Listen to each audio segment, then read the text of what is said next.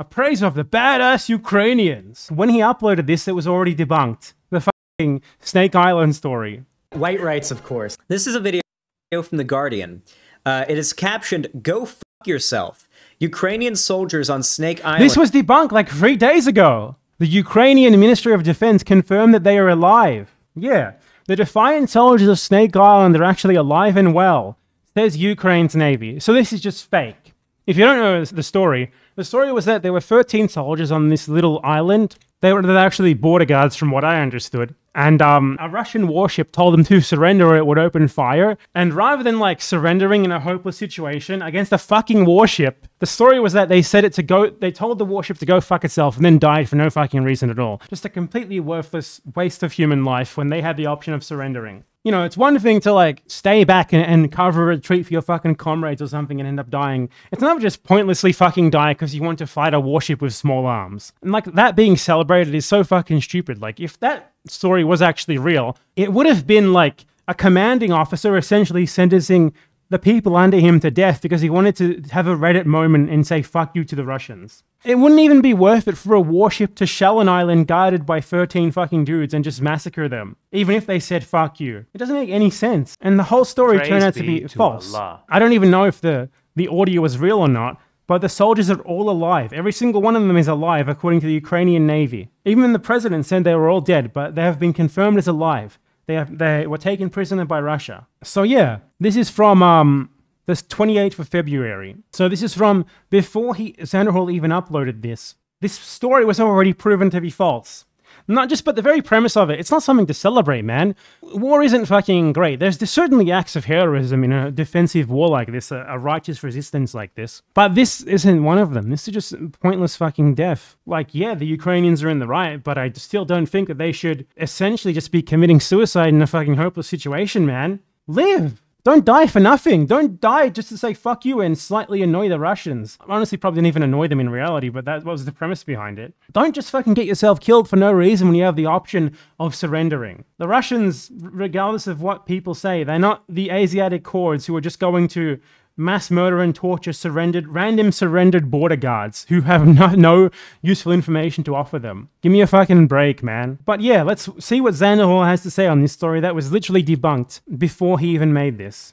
Until Russian ship before being killed. So basically, a bunch of Ukrainian soldiers were stationed on an island. A big Russian warship pulled up and contacted them and said, "Surrender, this is a Russian warship, surrender or we will fire." And they responded, "Russian warship, go fuck yourself." And look, if you are 13 soldiers on an island with like rifles at most, and a warship shows up and it says, "We are giving you the option to surrender before we start shelling." And you know, you don't know that there's reinforcements literally right there about to arrive. The only thing that you should do is surrender. I don't fucking care. Just fucking surrender. Please don't get yourself killed for no fucking reason. Let alone because obviously this is not a decision that's going to be made democratically. It's going to be made by a commanding officer who's then going to get everyone else killed. The premise of the fake story is ludicrous on its face. And that it's being celebrated just shows that people essentially memifying an actual fucking horrendous war. Awful, man. Then died. Because they're badasses. So we're going to go ahead and give that a listen. Then they're not dead. They're alive. And the premise is fucking dumb. No one in the chat seems to fucking know that this was already debunked before he even watched this. Like, how is he talking here?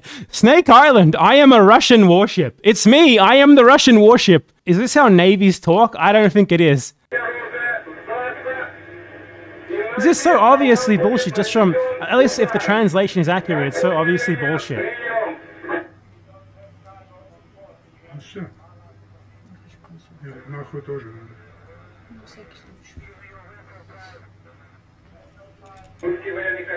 Like what? Just one guy who's like, hey, should I tell him to go fuck himself? So like one guy manning the radio and like another person who like told him to do it, like two of them made the decision to tell the ship to go fuck itself and then got everyone killed.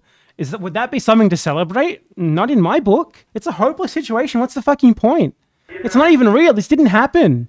What is wrong with these people? Am I crazy for wanting to preserve human life rather than just people dying because they want to have a Reddit moment? Literally, the most legendary last words What the fuck? of all time. They might be alive. I hope they're alive. They might be alive? Okay? Just like learning, he uploaded this anyway, even when his chat told him they're alive. Okay, on top of that, we've got more shit to look at, because we have just had... He's literally just looking at like a bunch of unconfirmable propaganda. Don't get me wrong, Russia's also doing a lot of fucking propaganda, but you just don't really hear about it as much because it's not being spread in Western circles as much. And it's also a lot more self-evidently bullshit, like, you know. Like the other day, like, I think it was the Russian Minister of Defense or something who said that, like, straight out of the fucking Israeli playbook, that they were bombing apartment buildings in Kharkiv because the Ukrainians were using civilians as human shields. You've learned very well from Israel. Good work. They've learned all of the excuses, honestly. Putin even tried to use the Iraqi WMD excuse. Like, somehow Ukraine has weapons of mass is going to have weapons of mass destruction. Fight. And so he's just like going on the rounds. Russian warship, go fuck yourself. Epic meme, something that literally didn't happen. Tank and this is like just a fucking run through of all of the random fucking Ukraine so badass propaganda. Like, this war is not an action movie. It's a fucking terrible war that should not be happening. It should not be being mythologized. Ukraine is absolutely in the right, but you don't fucking be like, oh, these people are so fucking awesome, man. That's so cool. We mourn this shit. We don't think it's awesome. Like, what the fuck? This is like not even anti-war. It's like pro-war. Like, you kind of get the sense at this point that like these people would honestly probably support like Ukraine just never surrendering and every single person in Ukraine dying because it would be badass. That's the vibe that you get from this. Yeah, it's like an epic video game last stand to them. It's like fucking Avengers Infinity War or something. It's not... It's just like... I don't even know how to put it into words. War is hell. War is a tragedy. There certainly can be heroes in war, but war itself is not something heroic that you go around looking for fucking epic heroic propaganda to spread around to try and frame the war as if it's something positive. Like, these people are like relishing in this. They're like borderline celebrating it. It's so fucked up. Yeah, the Ghost of Kiev shit was literally from a video game, though that one is kind of more obvious. So much propaganda. And yeah, there is Russian propaganda too. We just don't really hear about it as much because no one outside of Russia believes it other than Caleb Maupin and Jackson Hinkle, okay? And maybe Max Blumenthal. Yeah, definitely Max Blumenthal. And it just doesn't get filtered as much. And obviously, Ukrainian propaganda is less bad, significantly less bad, because it's in promotion of like a resistance rather than an invasion. But it's still propaganda. It's still not real. There's no media literacy here at all, and I think that's really being exposed so obviously. Generation fucking Z, like the Zoomers, are just illiterate. Illiterate in terms of media analysis. They see something, they believe it.